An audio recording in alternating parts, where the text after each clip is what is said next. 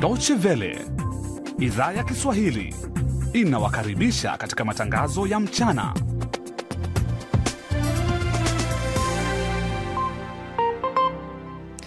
Imetimia saa 7 za mchana kwa saa za Afrika Mashariki, saa 6 hapa Ujerumani, sawa na huko Afrika ya Kati. Hujambo msikilizaji, na karibu kwenye matangazo yetu ya mchana.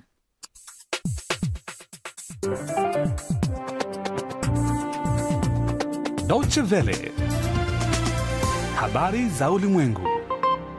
Na kwanza ni muktasari wake. Mimi ni Lilian Mtono. Korea Kusini yapanga kufanya mazungumzo na Marekani kuhusiana na kuongeza ukubwa wa vichwa vya makombora yake. Rais wa Venezuela Nicolas Maduro aendeleza mpango wake wa kuitisha kura yenye utata itakayopigwa kesho Jumapili, pamoja na shinikizo la kuipinga.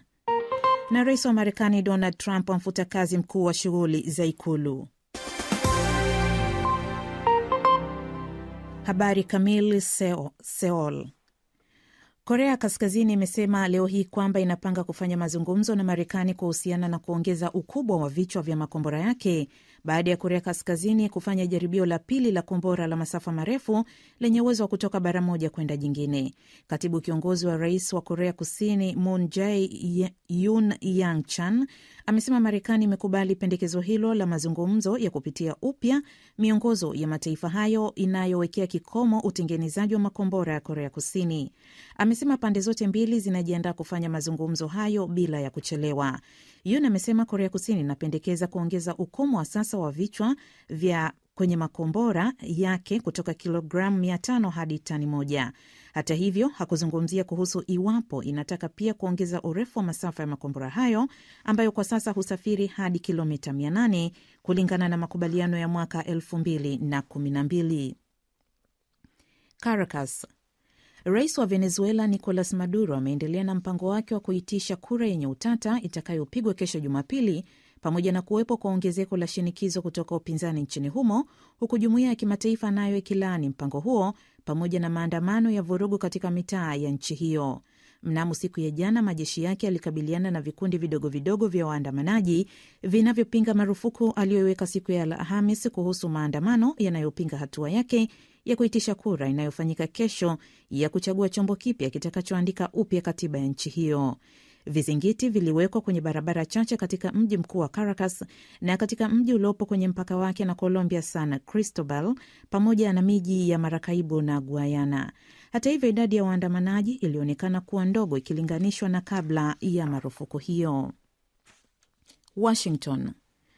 Rais wa Marekani Donald Trump amemteua waziri wa usalama wa ndani John Kelly kuwa mkuu wa shughuli za ikulu ya White House baada ya kumfuta kazi Ryan Priebus aliyehudumu katika wadhifa huo kwa miezi 6.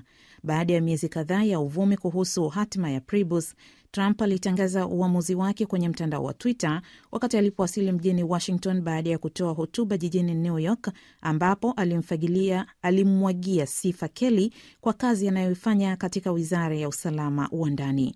Gazeti la Washington Post liliripoti kuwa Trump alikuwa chini ya shinikizo la kumwachisha kazi Priebus wakati kukiwa na tuhuma kuwa alikuwa kiongozi dhaifu. Mapema wiki hii, mkurugenzi mkuu mpya wa mawasiliano katika ikulu ya White House Anton Scaramucci alimtuhumu hadharani Priebus kuhusiana na uvujaji wa habari za kumharibia sifa kwa vyombo vya habari. Tehran. Iran leo hii imelaani vikwazo vipya vilivyopitishwa na baraza la seneti la bunge la Marekani dhidi ya mpango wake wa makombora, ambavyo rais wa nchi hiyo Donald Trump anajiandaa kuutia saini muswada wake kuwa sheria, na imeapa kuendeleza mpango huo. Msemaji wa wizara ya masuala ya kigeni ya Iran Bahram Ghasemi ameliambia shirika la habari la serikali IRIB kwamba wataendelea na mpango huo wa makombora kwa nguvu zote.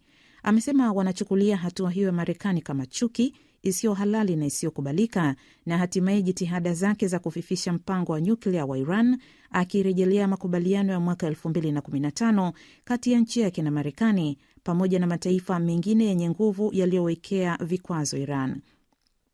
Muswada huo wa vikwazo ambao pia ulizilenga Urusi na Korea Kaskazini ulipitishwa na baraza la Seneti siku ya Alhamis, siku mbili baada ya kuidhinishwa na baraza la wawakilishi.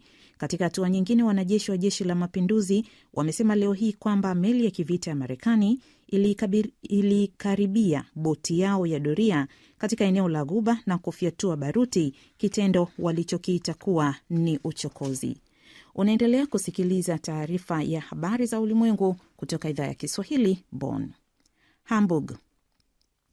Polisi ya Ujerumani imefanya upekuzi kwenye makazi ya wakimbizi ambapo mtu anayedaiwa kufanya shambulizi kwa kuwachoma visu waliokuwa kwenye duka la kujihudumia la bidhaa na vifaa ama supermarket mjini Hamburg alikuwa akiishi. Hata hivyo, baada ya upekuzi huo haikuwa tayari kueleza kuhusu kile walichokigundua katika makazi hayo yaliyopo Langenhorn, eneo lililopo katika jiji hilo la kaskazini mwa Ujerumani. Lakini maafisa wa Hamburg walitarajiwa kutoa taarifa zaidi kuhusu shambulizi hilo lililotokea jana Ijumaa na kusababisha kifo cha mtu mmoja na wengine 6 kujeruhiwa. Waziri wa mambo ya ndani wa Hamburg and Gote na polisi walitarajiwa kuzungumza na waandishi wa habari mchana huu kuhusiana na hatua za kiuchunguzi zilizofikiwa hadi sasa. Kijana wa miaka 26 mzaliwa wa Umoja wa Falme za Kiarabu alikamatwa kufuatia shambulizi hilo, ingawa uraia wake bado haujathibitishwa. Polisi wamesema nia yake bado haijajulikana na bado wanachunguza maeneo yote. London.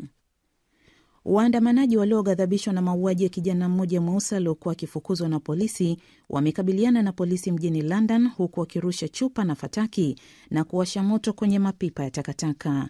Makabiliano hayo yalizuka katika mitaa ya mashariki mwa London jana jioni, wakati polisi walipojaribu kuwatawanya waandamanaji ambao miongoni mwao walibeba mabango yaliyoandikwa Black Lives Matter. Maafisa wanachunguza matukio yaliyosababisha kifo cha kijana huyo Russian Charles mwenye miaka 20. Alikufa hospitalini wiki iliyopita baada ya kufukuzwa na kukamatwa na afisa wa polisi katika eneo la Hackney lililoko mashariki mwa London. Tume huru ya malalamiko ya kipolisi imesema italifuatilia kujua iwapo kulikuwepo na matukio yanayohusiana na mwenendo mbaya ama uhalifu. Na hatimaye Abuja. Kundi lenye misimamo mikali ya kidini Boko Haram limetoa picha inayowaonyesha watu 3 waliowateka nyara miongoni mwa timu ya watafiti wa mafuta iliyoshambuliwa na kundi hilo mapema wiki hii kaskazini mashariki mwa Nigeria. Picha hiyo inawaonyesha wafanyakazi 3 wa chuo kikuu wameketi wakiwa wamekunja miguu, huku hali yao ikionekana kuwa salama. Wataalamu kadha na wafanyakazi kutoka katika kampuni ya mafuta ya serikali ya Nigeria walikamatwa mateka na watu wanaoshukiwa kuwa ni wanamgambo Jumanne iliyopita, wakati timu hiyo ikiwa inafanya utafiti kaskazini mashariki mwa nchi hiyo. Na huo ndio mwisho wa taarifa ya habari za ulimwengu. Deutsche Welle. Maoni. Hujambo na karibu msikilizaji katika kipindi kingine cha maoni mbele ya meza ya duara. Upinzani katika Jamhuri ya Kidemokrasia ya Kongo umezindua ratiba ya migomo na uasi wa kiraia inayolenga kumshinikiza rais wa nchi hiyo Joseph Kabila aondoke madarakani.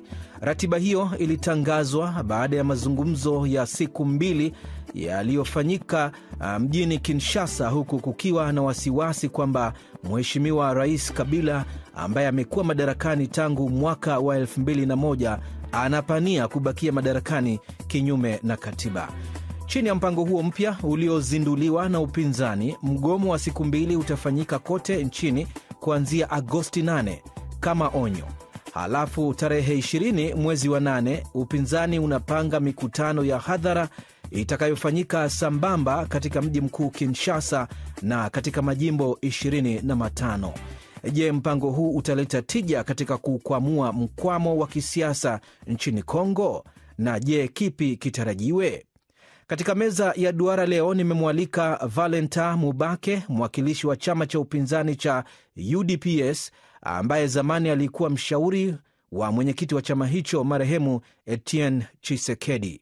Tunaye vilevile Omar Kavota, mwenyekiti wa shirika la Sepado linalojishughulisha na masuala ya amani, demokrasia na haki za binadamu mashariki ya Kongo, lenye makao yake mjini Goma jimbo la Kivu Kaskazini. Mjini Brussels nchini Ubelgiji nimemwalika Emery Damien KALWIRA, mwenyekiti wa muungano wa vyama, wanasiasa na wasomi wanaotetea kuwepo mpito bila Kabila nchini Kongo. Na katika mji mkuu wa Uganda, Kampala, tunaye Mande Akol Amazima. Yeye ni mchambuzi wa masuala ya siasa. Mwenyekiti hapa Bonn ni mimi Josephat Charo, na nianze moja kwa moja nawe Valentin MUBAKE hapo mjini Kinshasa. Tuzungumzie kwanza mgomo wa siku 2 ambao umepangwa kufanyika kote nchini kuanzia tarehe 8 mwezi ujao wa Agosti. Kama onyo, je, ni utaratibu upi mnaopanga kuutumia katika mgomo huu? Mgomo huyo ina ukomo wa kuonesha wakongomani wote na wale wote ambao ni wageni wanaochungua mambo yenye inaharibika kabisa katika Kongo, ni kuwaonyesha kama Kabila sio tena mtu wa Kongomani wanapenda abakie kuongoza nchi yao. Sababu tutaonesha kama wakongomani wote, iwe mji Kinshasa, iwe majimbo yote ya Kongo, watatutii na kufuata huo mgomo tunaowaomba wafuate. Na ile itaonesha watu wote kama uongozi wa Kabila unatapikwa sasa, unatapikwa na wakongomani, na Kabila anapaswa kuacha madaraka. Lakini hamuoni pengine mnaweza mkaitumbukiza nchi katika machafuko zaidi na mwisho wa mwaka haujafika ili Kabila aondoke madarakani kwa mujibu wa yale mapatano ya kisiasa ya mwezi Disemba mwaka uliopita? Ninawaza kama wewe unaangalia vizuri siasa ya Kongo, mchafuko ambayo unaogopa Kongo haiko tena nchi. Mchafuko ni kali sana katika Kongo.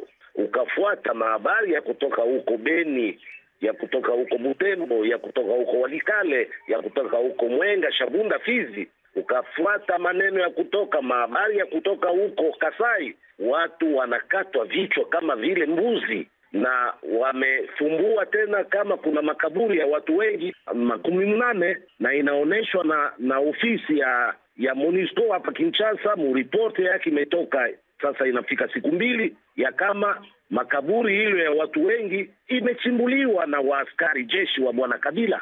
Sasa fujo gani tena tutaogopa katika nchi kama vile Kongo? Tunapaswa kusimama hapo sasa na kukinga wale ambao wangali wazima, sababu tukaachilia hivi watu wote watamalizika katika Kongo. Asante sana bwana MUBAKE. Baki katika laini ya simu. Nitarudi tena kwako hapo baadaye. Wacha nije kwako Omar Kavota hapo Beni, mashariki ya Kongo. Umemsikia hapo bwana MUBAKE akitoa maoni yake na kutoa maelezo kuhusu mgomo huu ambao unaandaliwa kuanzia tarehe 8 mwezi ujao. Wewe ni mwenyekiti wa shirika ambalo linajihusisha na masuala ya amani, na wewe unatetea masuala ya haki za binadamu. Unakubaliana na yeye kuchukua hatua hii wakati kama huu Kongo? Nimeweza kumfuata bwana Valentin MUBAKE, na uoga wangu kama mwanaharakati wa haki za binadamu na hasa mwanademokrasia na amani ni kuona kuwa iwapo vyama vya upinzani vya muungano wa Rassemblement ambavyo anaviunga mkono Valentin MUBAKE vitatekeleza huo mpango wa maandamano, pengine tukahofie vurugu nyingine, sababu ni kama kawaida humu nchini wakati kunakuwa maandamano kama hayo, polisi na jeshi zitawekwa ili kuweza kulinda hayo maandamano. Sasa kinachotokea sisi ni kusema wakati watu watafanya maandamano na jeshi na polisi nasimama kuweza kuwapinga, sio italeta tena umwangaji mkubwa wa damu, na ingawa haitakuwa ndio njia mwafaka ili kufikia uchaguzi wenyewe,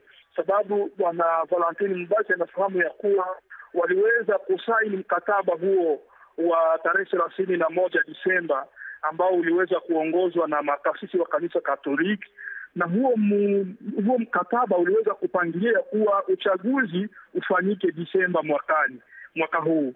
Sasa wakati Disemba yenyewe haijafika na maandamano hayo ianzishwe, inaweza kuwa kama ni kuenda mbele, itakuwa kama ni kufanya vitu kabla muda mwenyewe haujatimu, na iwapo kutakuwa umwangaji mkubwa wa damu na vurugu, si hiyo inaweza kuharibu sura na mchakato wenyewe wa uchaguzi. Yani tuna hofu kabisa iwapo utatekelezwa hiyo mpango ambayo vyama vya upinzani vinaandaa, sababu hivi tukiona wanajizatiti hata mavuguvugu za kiraia huku zinajizatiti kwa kuweza kusema zitaandamana tarehe hizo ambazo Bwana Valentin amesema. Sasa ni nini tutaweza kupata? Je, itakuwa ni uchaguzi tutafikia ama vurugu inaweza kuanza kabla hata tarehe yenyewe ambayo inatarajiwa haijafika? Asante sana Bwana Kavota hapo Beni, mashariki ya Kongo. Wacha tumsikilize hivi sasa Emery Damien KALWIRA mjini Brussels. Upinzani pia unapanga tarehe 20 mwezi wa 8 mikutano ya hadhara itakayofanyika sambamba katika mji mkuu Kinshasa na majimbo 25. Ndio kusema pamekosekana kabisa njia ya kutafutia ufumbuzi mkwamo wa kisiasa nchini Kongo. Asante sana, asante kwa ndugu wote ambao wanakuwa kwenye line, na tunashukuru pia wakongomani wote ambao wanatufuata kwa saa hizi. Sasa kwa wajibu wetu ku Directoire National pour la Transition sans Kabila ama National Directory for Transition Without Kabila, tunaita sasa Umoja wa Mataifa, African Union na manchi zote ambazo zinazokuwa marafiki ya Kongo waunge mkono mpango huyu tunatoa wa kuanzisha serikali ya mpito bila Bwana Kabila, ila kuepusha Kongo kuanguka mvita vya wenyewe kwa wenyewe na kuruhusu Kongo turudie njia ya kidemokrasia kama hivyo katiba ya Kongo ilivyosema. Nchi inataka kulunguziwa na Kabila na marafiki zake kama hivi Corneille Nangaa anayekuwa mkuu wa tume ya uchaguzi nchini Kongo na aliyesema kama uchaguzi hautakuwa. Hiyo imeonyesha kweli kama Bwana Kabila anatupilia kamwe mbali kabisa, anatupilia mbali uchaguzi, anatupilia mbali kitu ambacho katiba ya Kongo inasema, na anatupilia mbali mateso ya wakongomani. Ndiyo maana kwa leo tunasema bahati ya kutoka mvurugo nchini kwetu leo ni kuitika sisi wote kwa ujumla tuende kwenye serikali ya mpito ambayo itashirikisha watu wote, vyama vyote vya upinzani na vyama vya societe civile kama hivi vyama vya Bwana Kavota na vinginevyo, na watu wote wapinzani wanaokuwa nje warudie, wapinzani wanaokuwa gerezani wagombolewe watoke nje, tuanzishe serikali ya mpito bila Bwana Kabila. Hiyo ndiyo bahati ya kuepusha Kongo kuzorota na kuanguka mvita vikali sana, na hiyo ndiyo suluhisho ambayo muungano wetu mkuu ishatoa kwa wananchi wote, na tunaita ndiyo kabisa dunia nzima isaidie wakongomani waanze haraka kabisa serikali ya mpito bila Bwana Kabila. Asante sana Bwana KALWIRA. Unatoa hoja nzuri kabisa. Lakini kuna muda ambao umekuwa ukiendelea, upinzani na serikali walikubaliana, kanisa Katoliki likasimamia mazungumzo, makubaliano yakaafikiwa kwamba pawe na waziri mkuu mpya kutoka upande wa upinzani na Kabila aendelee kuongoza katika kipindi hicho cha mpito, alafu baadaye kuandaliwe uchaguzi. Na haya mambo yanaonekana mpaka sasa hivi yamekwama. Pendekezo lako ni zuri, lakini sasa mpaka hivi sasa kuna mkwamo na upinzani ndio umegeukia sasa kuandaa mikutano na migomo na maandamano. Itawezekana vipi Bwana KALWIRA?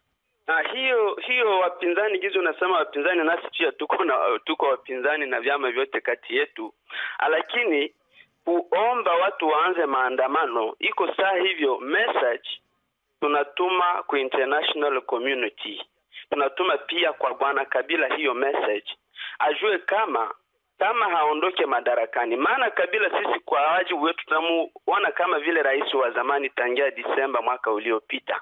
Hatukukubali hiyo mazungumzo, tukaisema tunakataa mazungumzo, maana mazungumzo ni ya uongo. Tukakataa pia tukapinga vikali hiyo mikataba, maana tulisema kwamba hiyo mikataba haitaheshimika. Na niliwahi kumuita bwana MUBAKE hapa, maana alishiriki kwa hiyo mazungumzo makuu. Nikamwambia bwana MUBAKE, unipatie hakikisho kama hiyo mikataba itawezekana. MUBAKE aliniambia itawezekana, lakini leo hatutasema tena nani alifanya vizuri nani alifanya vibaya. Ni wananchi wa Kongo wanaoteseka kwa leo. Dola inapanda, bwana Kabila hapendi kuacha madaraka, hataki kuandaa uchaguzi. Na hiyo ndio sisi tunasema kama bwana Kabila haitike kutoka polepole, tutakuwa mu obligation ya kutumikisha kipengele 64 ya katiba ya Kongo ili tumuweke nje bwana Kabila kwa nguvu na tuweze rudisha kimya nchini Kongo, maana nchi nzima haiwezi teseka na kusumbuliwa juu ya mtu mmoja tu mwenye anayepigania haki zake yake. Na ndio maana tunaomba leo kwenda polepole. Umoja wa Mataifa, nchi kama hivyo Tanzania, African Union wasikie hii message tunatuma kabla mambo haijaharibika nchini Kongo, maana 98% ya wakongomani hawamtaki tena bwana Kabila. Madaraka ya bwana Kabila imeshindwa, watu wengi wameuawa, mateso inafika kweli kwa mwisho. Na ndio maana sisi tunasema tutashimama tuweze kugomboa wakongomani. Na ndio mimi naweza sema tena, tunapatia garanti kwa wapinzani wote wa Kongo, wanaharakati wote na Umoja wa Mataifa, kama hii serikali ya mpito ambayo tunataka tushimike Kongo itashirikisha watu wote, itaenda mpito ya miaka 3 na tutaandaa uchaguzi, na viongozi wakuu wa hiyo serikali ya mpito, rais, mkubwa wa bunge na waziri wa kwanza, hawatashiriki uchaguzi ambayo itakomesha hiyo muda ya mpito. Hiyo ndiyo suluhisho ya mwisho tunapana, na tunasema kama haisikiliwe tutatumikisha katiba inayoruhusu wakongomani kuweka chini kila mtu ambaye anazingatia kwa madaraka kwa nguvu. Nitarudi tena kwako bwana KALWIRA hapo mjini Brussels. Wacha tumsikilize hivi sasa Mande Akol Amazima hapo mjini Kampala, Uganda. Natumai bado uko katika laini ya simu. Na niko bado katika laini ya mikutano mingine ya hadhara iliyoandaliwa na upinzani nchini Kongo dhidi ya Rais Kabila mwaka jana mwezi Septemba na Disemba ilisababisha vifo vya watu kadhaa, watu wasiopungua 40 hivi. Maisha ya raia wa Kongo yamepoteza thamani. Mbona mbinu hii iliyosababisha maafa itumike tena? Au ndio kusema wakongomani hawajifunzi, au ni viongozi wa kisiasa wenye dhamana kutojali na kutowajibika? Akol. Naam, asante sana. Labda ningependa kwamba tusiangalie vifo vilivyotokea, lakini tuangalie nini hasa kilichowasababisha watu kwenda kuandamana. Kwa hivyo naona kwamba badala ya kuwalaumu watu, tulaumu serikali, tulaumu viongozi. Kwanza kabisa nawapa pole watu wa Kongo kwa sababu mheshimiwa au Rais Kabila, yeye mwenyewe baba yake alishika hatamu za uongozi kwa sababu alipiga vita vikali dhidi ya udikteta wa Mobutu Sese Seko. Lakini sasa inakuwaje yeye kama mtoto ambaye aliona baba yake akipiga vita madikteta, naye baadaye akaja akawa dikteta? Kwa hivyo nasema kwamba watu wa Kongo, sisi kama majirani wao, sisi kama Waafrika na walimwengu, wawaunge mkono ili huyu kiongozi wao ambaye sasa amekuwa zuzu, hataki kusikia na kuangalia yale yanayowafikia watu wake, aondolewe madarakani. Kwa sababu hata kama mwenzangu kutoka Kinshasa alivyosema, ukienda Kongo watu hawana maisha. Nikisema kwamba hawana maisha, watu wengi kule wameuawa kichini chini na vyombo vya habari vya Kongo havijasaidia kutangaza hiyo hali. Kuna watu wanaoitwa Wanandi huko Kongo ambao ni kabila moja na wale watu wa Rwenzori wanaoitwa Wakonzo. ukienda kule upande wa Beni, Butembo, manake watakuonyesha makaburi ya watu ambao wamezikwa watu wengi. Kwa hivyo naona kwamba hali pale si nzuri, na hiyo hali ni kwa sababu kiongozi kama rais hajaweka ratiba kamili ya jinsi atakavyoondoka madarakani. Hapa Afrika kinachokitatiza sana, tuna demokrasia bandia. Viongozi wanajifanya kuwa wanaipenda demokrasia, lakini pale muda wao unapofikia mwisho ndipo unaposikia sasa eti wanataka kubadilisha katiba, ndipo sasa unaposikia hawataki kutoka madarakani, ndipo sasa unaposikia wanatumia jeshi, wanatumia polisi na vyombo vingine vya dola kuwakandamiza raia. Kwa hivyo mimi nitasema hivi, amani haiji bila ya upanga. Watu wa Kongo wasiogope, kwa sababu kadri wanavyoendelea kuogopa ndivyo wanavyoendelea kuteseka. Wajue kwamba mtakacha uvunguni sharti aidame. Sisi kama Waafrika, sisi kama wanaharakati na hasa vyombo vya habari vya kimataifa, ni kuhakikisha kwamba mtu wa kawaida wa Kongo anasaidiwa kupata haki yake, anasaidiwa kutetea ile demokrasia yake ya kumchagua au kutawaliwa na kiongozi na chama kile anachokitaka. Asante Akol. Wahenga walinena kwamba dalili ya mvua ni mawingu. Mataifa ya magharibi yameelezea wasiwasi wao kwamba Jamhuri ya Kidemokrasia ya Kongo huenda ikatumbukia katika machafuko ambayo yanaweza kusababisha vita vilivyowaua watu milioni 5 kati ya mwaka 1996 na 2003. Vita hivyo vinaelezwa kuwa vibaya kabisa katika historia ya miaka ya hivi karibuni, vikijumuisha duru 2 za mapigano yaliyowajumuisha wanajeshi kutoka nchi zipatazo 6 hivi. Je, wasiwasi wa nchi za magharibi unauona kwamba una msingi wowote? Je, kuna uwezekano kwamba Kongo inaelekea kutumbukia tena katika vita vya wenyewe kwa wenyewe? Nadhani niseme kwamba huo wasiwasi kwa kweli, na nadhani kwamba hawajakosea, kwa sababu wasiwasi huo au hali ilivyo kuna sasa hivi ni hali ya taharuki huko nchini Kongo, na hiyo hali watu wanayosababisha ni wanasiasa, hasa kiongozi ambaye yuko madarakani, kwa sababu yeye mwenyewe aliona katiba ikiundwa. Angelijua kwamba hakubaliani na kile kifungo cha kusema kwamba mtu atawale kwa miaka 2, angelifanya vyovyote vile kuhakikisha kwamba hicho kifungo hawakiweke, au labda angefanya kama angepata ushauri tosha kutoka mwenzake wa Rwanda wa Mheshimiwa Paul Kagame, na hapa Uganda Rais Yoweri Museveni, ambao wao walifanikiwa kubadilisha hiyo katiba. Lakini sasa pale umejaribu kubadilisha katiba na mambo yameshindikana. Ina maana ipi? Kwamba watu na viongozi wenzako wanasema jamani, muda wako umekwisha, ondoka. Kwa hivyo hali hiyo ya taharuki, mtu ambaye ana uwezo wa kuiondoa ni Kabila mwenyewe, akisema jamani, kama mlivyosema mliniongezea mwaka 1, sasa mimi kazi yangu ni kuandaa uchaguzi, na aweke ratiba inayokamilika. Ikiwa Kongo haina hela ya kuandaa uchaguzi, basi aombe msaada. Nasikia wakati ule European Union, Umoja wa Ulaya, ulikuwa tayari kusema kwamba utafadhili huo uchaguzi. Yani mambo ndo yatabadilika. Lakini sasa kunyamaza, kujifanya asikii na kuanza tena kuwanyanyasa watu wanauawa mmoja, wale wanaompinga, basi naona kwamba hakuna njia nyingine isipokuwa watu wa Kongo wenyewe kwa nguvu zao Mungu alizowapa wapange mbinu na mikakati ya kuangalia kwamba wanamuondoa. Nitarudi tena kwako Akol. Wacha nirudi kwako Bwana Mubake hapo Kinshasa.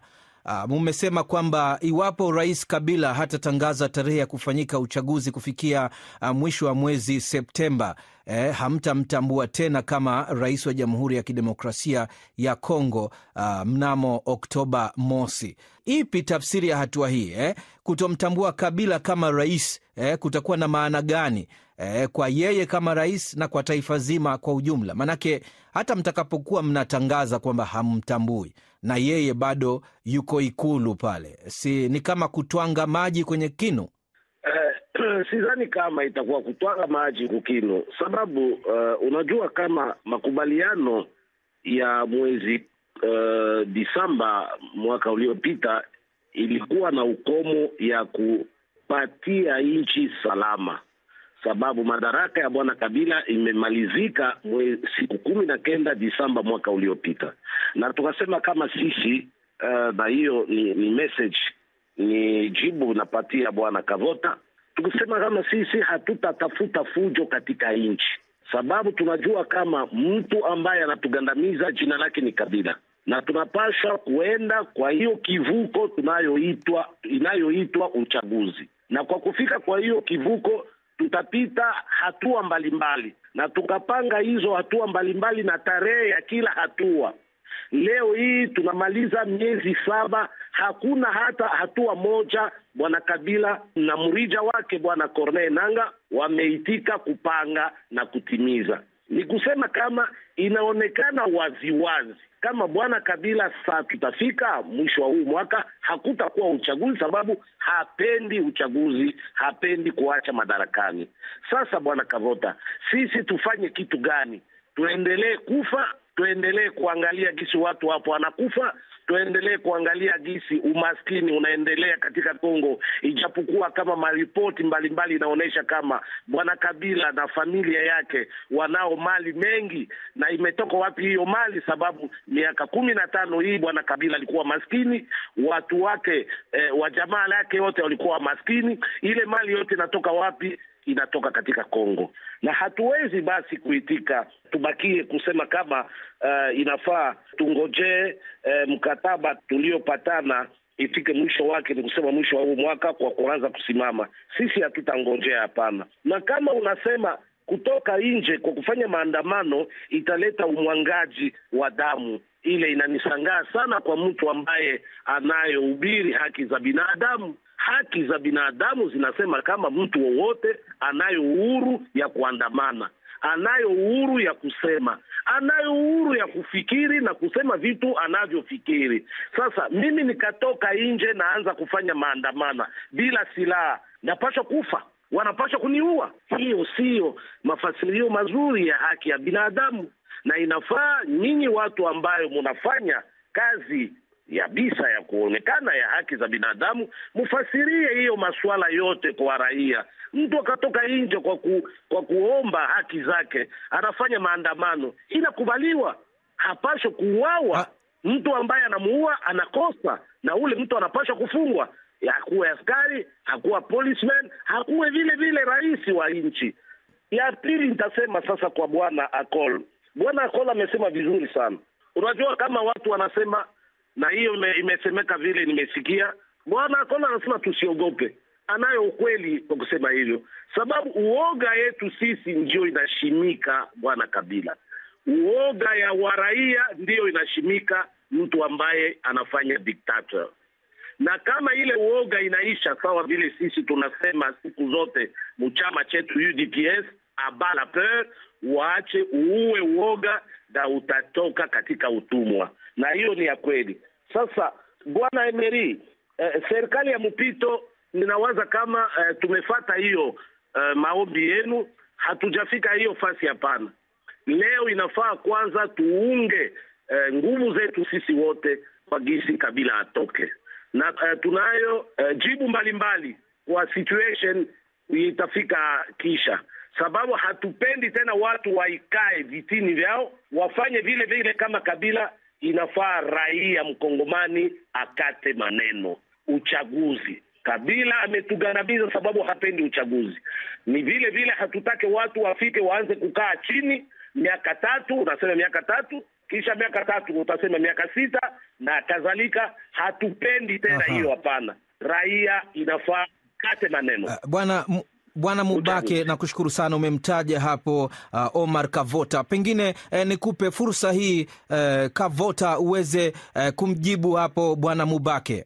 Bila shaka nimeweza kumsikia vema bwana Mubake, na ninakubaliana naye wakati anaonyesha kuwa raia wote wanachotarajia ni maandalizi ya uchaguzi.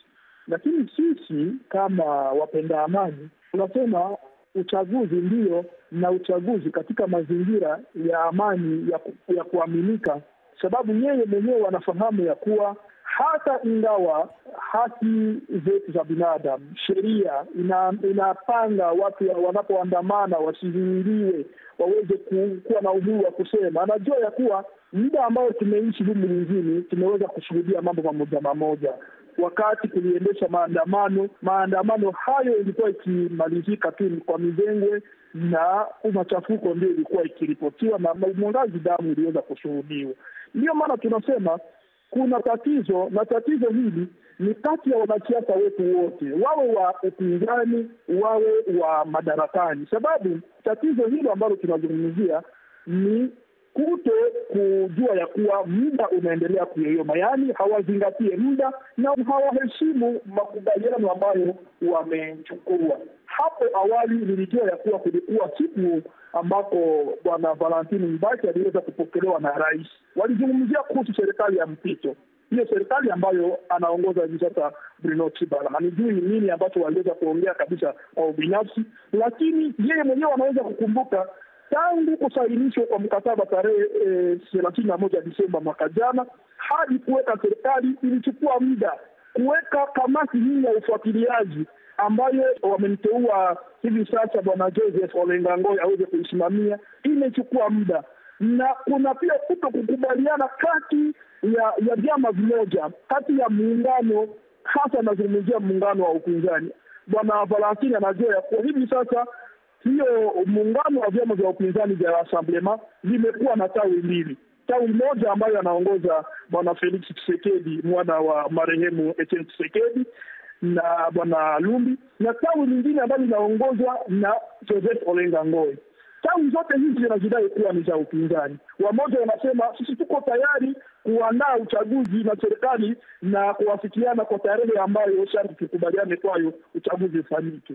Tawi ni Rassemblement ambalo anapatikana ndani bwana Valentine MUBAKE linasema haya sisi hatuwezi kukubali tena chochote, ni uchaguzi ama hakuna chochote. Unakuwa bwana KALWIRA, yaani ameweza kufahamu ya kuwa ni vigumu hivi sasa na katika mazingira haya kusema ya kuwa uchaguzi uweze kutayarishwa Disemba mwaka huu ambao tunamo, lakini anatoa mwelekeo, anasema kuweze kufanyika na serikali ya mpito pasipo Kabila. Sasa kufikia hapo, hiyo ni hatua nyingine, ni hatua kubwa. Ndio maana pengine wanasiasa wachukue ya kuwa muda unayoyoma na waafikiane ili kwamba tuweze kufikia uchaguzi, sababu ni lengo letu sisi sote kama raia, lakini uchaguzi ambao hautafikiwa baada ya mindengwe, baada ya vurugu na baada ya mwangaji damu. Bwana MUBAKE, umemsikia hapo Omar Kavota akizungumzia na kutoa hoja zake. Naomba nikuulize swali moja. Unaipenda nchi yako ya Jamhuri ya Kidemokrasia ya Kongo? Ninawaza kama ninapenda nchi yangu sana, lakini viongozi wa hiyo nchi hawaipende nchi. Na je, unawapenda raia wenzako wa Kongomani? Mimi nawapenda kama vile na najipenda, lakini nani mkongomani na nani asiye mkongomani katika Kongo? Hiyo ndio swala kabambi. Sababu mtu ambaye anajua kama Kongo ni nchi yake, anayo mizizi katika Kongo, ana wababu wake wamezikwa katika Kongo, ana wajomba wake fasi walikuwa wanaishi wamezikwa katika Kongo, huyo mtu atajua kama hiyo udongo hiyo ya Kongo na watu ambao wanaishi juu ya ile udongo ni wa ndugu zake, inafaa wapende. Kama ni mtu mgeni ambaye anafika katika Kongo kwa kukamata mali ya Kongo, hana hata mzizi moja katika Kongo, ndiyo mambo tunayoishi sasa katika Kongo. Nimetaja hapo awali nikasema kwamba kuna watu takriban 40 ambao waliuawa katika maandamano yaliyofanyika Septemba na Disemba mwaka jana. Umesema kwamba unaipenda nchi yako ya Kongo. Umesema vile vile kwamba unawapenda raia wenzako wa Kongomani. Je, unaweza kupendekeza njia mbadala ya kuweza kutafutia ufumbuzi mkwamo wa kisiasa nchini Kongo badala ya migomo na maandamano na mikutano ya hadhara ya nchi nzima? Sasa mimi nashangaa sana na hiyo kukata maneno unayokata. Unakuta mtu katika barabara wamemsimika kisu mgongoni mwake. Wewe unataka kumfunga kusema kama anabeba silaha mbele ya watu. Ndiyo hivyo nasema. Mtu amemsimika kisu mgongoni mwake. Wewe unafika unasema kama anabeba silaha mbele ya watu, mimi sina kosa. Sababu gani hauone kosa ya mtu kama vile Kabila? Yeye anakataa nchi iokoe, anakataa nchi iende barabara. Kosa linakuwa letu sisi ambao tunatafuta kumtosha. Yeye anakuwa mtu mzuri, sababu inafaa atuue kama tunatoka nje kwa kufanya maandamano. Sisikie hiyo kukata maneno ambayo nakata wewe. Nakushukuru sana kwa maoni yako. Tumsikilize bwana KALWIRA pale mjini Brussels nchini Ubelgiji. Raia wa Kongo wamekuwa wakisubiri uchaguzi ufanyike chini ya makubaliano ya kisiasa ya mwezi Disemba mwaka uliopita, yanayolenga kuepusha machafuko mapya ya kisiasa katika taifa hilo lenye wakazi milioni 71 baada ya Kabila kukataa kung'atuka wakati muhula wake wa pili ulipokamilika Disemba mwaka uliopita. Kuna matarajio yoyote ya uchaguzi kufanyika mwaka huu, au unaona kwamba matumaini hayapo tena? Asante sana. Bwana Kabila alisaidiwa na watu wa Rama na watu wa UNC ambao walimsaidia ili avuke mpaka ambayo katiba inaruhusu. Wakamsaidia ili wapashwe waweze kugabula madaraka, wagabulane madaraka, waendelee. Kila mtu wa Rassemblement alitaka kuwe waziri mkuu wa nchi. Mwenye Kabila hakuchagua kama vile waziri mkuu, anageuka tena mpinzani wa bwana Kabila. Fasi zote kwenye wakongomani wanatusikiliza leo, wakisikia mpinzani ama mfanya siasa yoyote ambaye anawaambia kama mwezi ya 12 watapata uchaguzi, wajue kama huyo mtu ni mtu wa uongo. Wakisikia mtu anawaambia kama atafanya serikali ya mpito ya miezi 6, wakongomani wajue kama ni muongo. Hauwezi kuambia wakongomani kama miezi 4 nayo baki utawezi fanya. Kwa nini unaamini hivyo? Unaamini hivyo? Tunaamini hivyo maana unajua kwanza barabara haiko mwinchi na pesa wanasema haziko, maana zote waisha ziiba. Ndio maana tunasema hatuwezi potezea wakongomani muda. Watu wanapigania ili waweze kugabulana madaraka. Ndio maana naambia bwana MUBAKE kama wakiambia wakongomani watenda uchaguzi mwisho wa mwaka ni uongo sana. Bwana MUBAKE, msidanganye wakongomani. Tunaomba wakongomani fasi zote washimame, waombe Umoja wa Mataifa, waombe African Union, waombe manchi zote marafiki za Kongo, watusindikize tuende mserikali ya mpito bila bwana Kabila, maana ni rais wa zamani. Hatuwezi tena kuendelea kuambia wakongomani uongo. Miezi 4 kufanya uchaguzi mkongo ni uongo sana. Mpasha habari ni uongo sana, ni uongo mtupu. Ndio maana bwana Kabila wala anapasha enda chini peke yake, wala sisi ku DNT tutajipatia nguvu za kumuweka chini na tunaanza serikali ya mpito. Wapinzani ambao watetika kuungana na shemu serikali ya mpito, karibu. Ambao watakataa wanabaki nje. Hatuwezi acha wakongomani waendelee kuuawa kwa ajili ya uongo ya wafanya siasa wengine ambao hawana kweli mkinywa yao. Asante. Nije kwako Omar Kavota. Wewe ni mwanaharakati wa haki za binadamu na vile vile mtetezi wa amani na masuala ya demokrasia.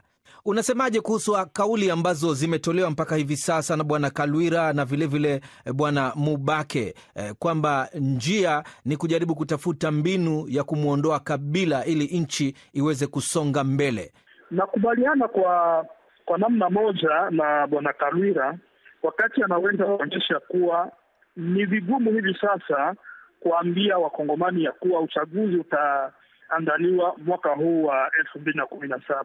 Bila shaka namna tume huru la uchaguzi limeonyesha na namna muda umeyoyoma ni vigumu. Sasa iwapo ni ushauri wa kuwatolea wao kama wanasiasa ni kusema tusiweze tena kuponda muda, tuweze kwa pamoja kusubiri kalenda hiyo ambayo tume huru ya uchaguzi inatarajia kutangaza. Itangaze kwanza hiyo kalenda, tuone kalenda yenyewe inapanga vipi, na ile kalenda ambayo inatangazwa kwa ushirikiano na serikali na kamati ya ufuatiliaji wa mkataba huu wa tarehe 31 Disemba mwaka jana. Haizuru kamati hiyo itakuwa inasimamiwa na nani, ama awe Olenga Ngoy ama mtu mwingine, sababu wakati tutadai tena kutia mtu mwingine au muda tu utakuwa unayoyoma na itakuwa ni visingizio vya kuweza kupoteza muda. Kweli kuna mataifa ya magharibi na mengine ambao wanashinikiza uchaguzi ufanyike. Sasa kwa nini mataifa hiyo ya nje haikubali kusaidia kipesa tume huru ya uchaguzi ili kwamba kusiwe na visingizio? Hivi mimi nafikiri ya kuwa wanasiasa tuweze kukubali ya kuwa kweli ni vigumu kuandaa uchaguzi, lakini sio kwa kuweza kufanya mizengo, sio kwa kufanya maandamano ndipo tafikia hapo, sababu yule ambaye yuko madarakani, Rais Joseph Kabila, ana polisi, ana jeshi na anaweza kuitumia ili kwamba vurugu iweze kuanzishwa, na hapo tutafikia lengo, ingawa sisi sote lengo letu ni kusema tufikie pale kuandaa uchaguzi. Mande Akol Amazima hapo Kampala, natumai unanisikia.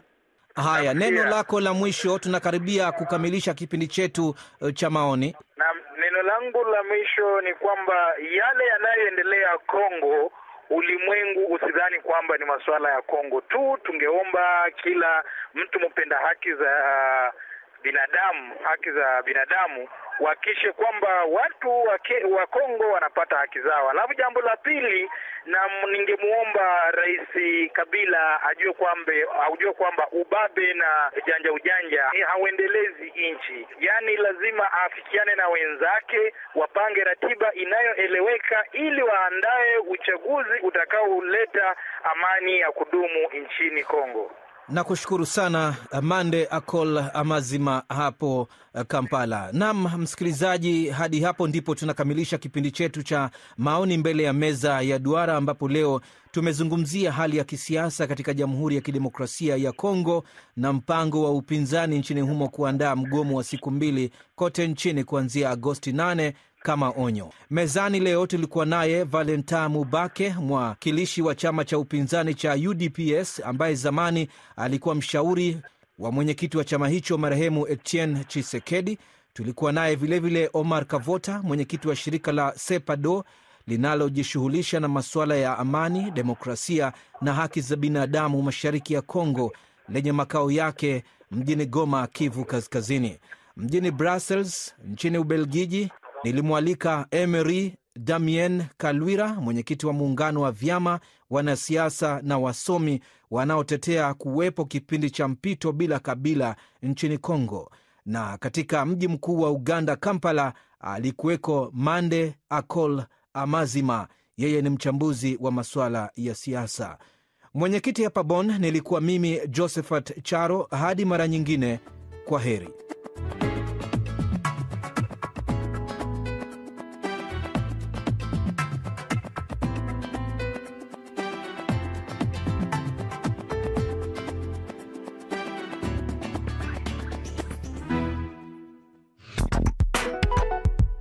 Deutsche Welle, learning by ear. Noah Bongo, jenga maisha yako.